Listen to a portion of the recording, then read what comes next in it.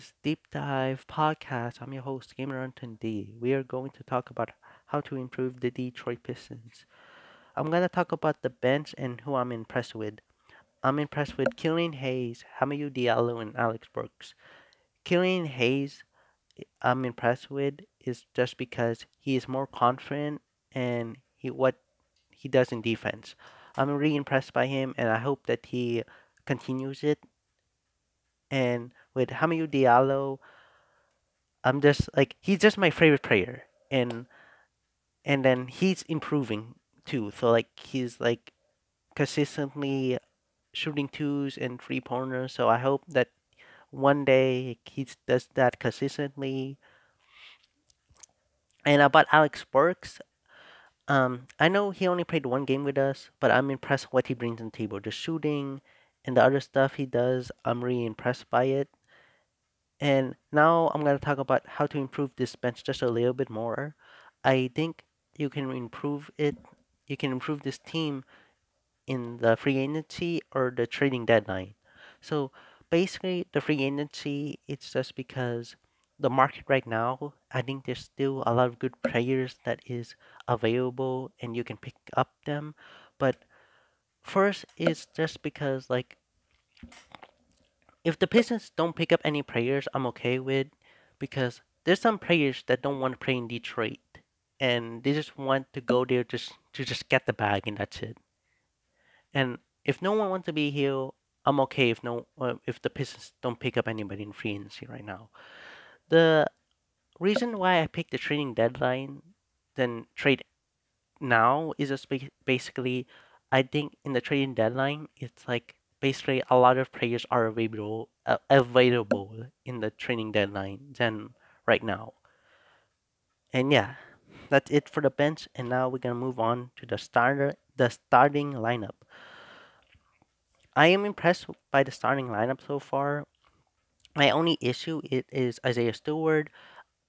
He is really good, but I think I want him to be like a Draymond Green type of player that he can play power forward because if we face up the Phoenix Suns or the Cleveland Cavaliers, he's kind of undersized. So that's why I want him to be a power forward and the starting center be Duran.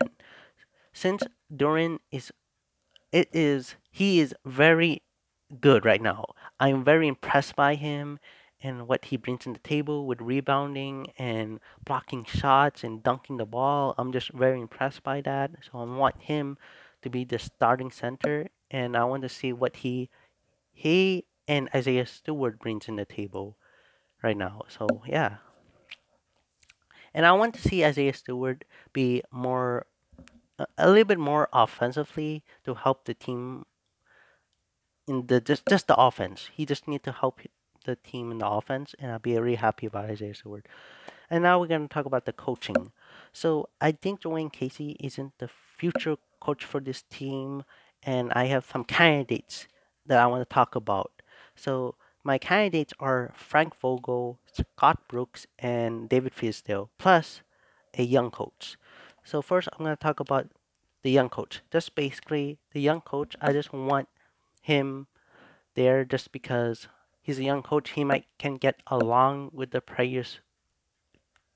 Um, I'm sorry, he can get along with the players better than maybe like an old coach or something like that.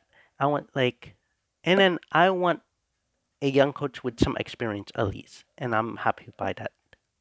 About the other coaches that I talked about, Frank Vogel, Scott Brooks, and David Fisdale, is just the defensive reasons only.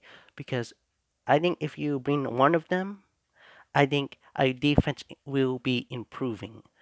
And yes, probably our offense be like our offense is bad, but it's still okay. But you can bring like an assistant coach who is really good at offense, like setting plays and that stuff. You can bring that guy in to help Frank Vogel or Scott Brooks or David Fisdale.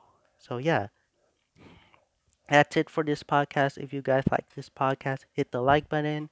If you're a new person, hit the subscribe button because I will do more podcasts like this and I will see you next time. Bye bye.